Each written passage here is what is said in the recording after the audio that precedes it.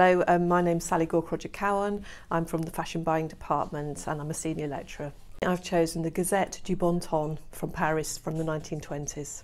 I've chosen these archives because they're simply absolutely exquisite and I'm in love with them. There are so many different design features in there that can inspire students.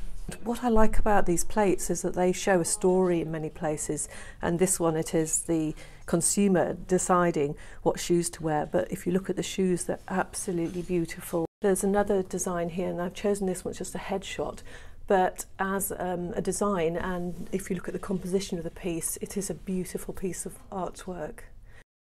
There's also quite a few little small images, and in fact I think it's in this book. There's a scarf, and if you look at this scarf, it has little sailing ships around it. So some of the details are absolutely beautiful. And if you look at the colour, the fuchsia just stands out. Really, really gorgeous.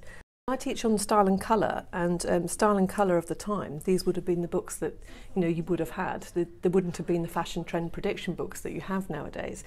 These would have been the sort of top designs of the time.